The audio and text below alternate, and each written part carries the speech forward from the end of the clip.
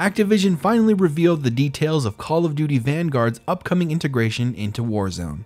Let's break down the details and dates for these upcoming events, including post-launch content and when you can play the new Warzone map. For more updates about Warzone, Vanguard, and more, remember to subscribe to GameSpot. Season 1 starts on December 2nd, bringing a new Warzone Pacific map called Caldera that will introduce new modes, including aerial dogfighting. Prior to the start of Warzone Pacific, players will also get limited time modes in Verdansk to say goodbye to the map, as well as learn information about Caldera before the integration. Before Season 1, Warzone's Verdansk map will also get 2 final events. First, Operation Flashback is described as an encore for Verdansk, which begins on November 18th. This is a limited time mode that is said to feature plenty of surprises that cover Verdansk's history over the last 18 months. Operation Flashback will reward 2 unique items, an emblem for participating in the event, and an animated calling card for those who claim victory.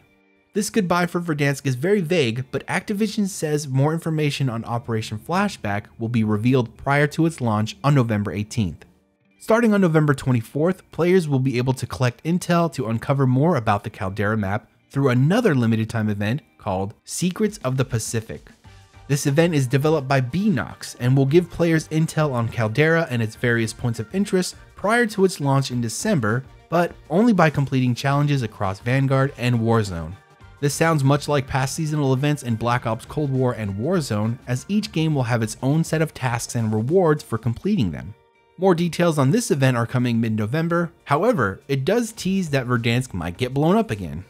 Finally, Caldera will arrive on December 2nd with the launch of Season 1.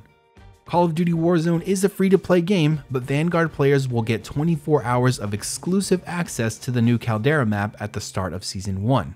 During this exclusive access, Warzone's smaller Rebirth Island map will remain unlocked for everyone else to play. Additionally, Activision said that Caldera's only true comparison to Verdansk is its scale. The island is described as featuring lush forests and rocky crags, as well as the white sand beaches and mysterious ruins.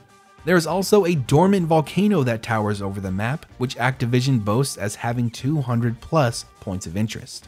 Activision also says that the Caldera design is based on 2 years of research and listening to the community. Warzone Pacific will introduce a dogfighting mode. Vanguard Royale is a new mode that will allow players to take on the skies and maneuver AA guns to combat aerial attacks. Later in Season 1, players can expect a return of Verdansk's Plunder mode, which has players fighting to earn the most cash for a win. Players can also use all of their Modern Warfare and Black Ops Cold War weapons for both Rebirth Island and standard modes on Caldera.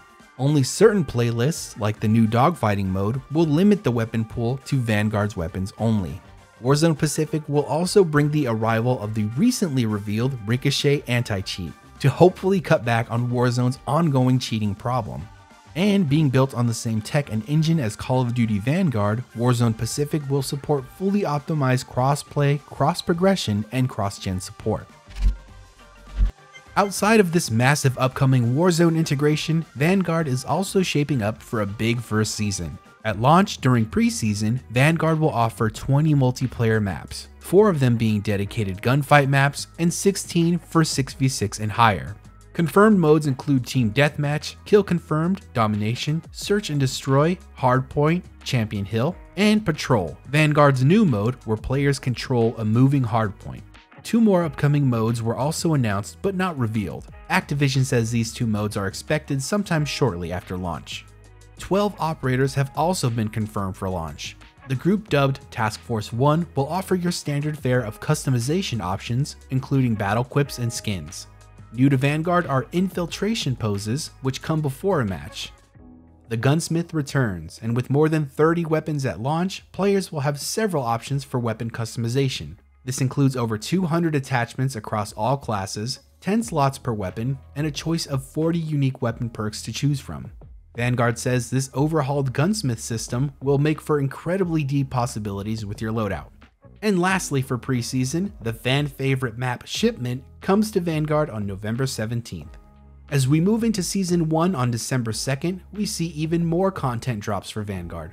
Confirmed are 2 new operators, 3 multiplayer maps, updates to Zombies mode, and of course, over 100 tiers of Battle Pass items, ranging from emblems and charms to unlockable weapons and blueprints.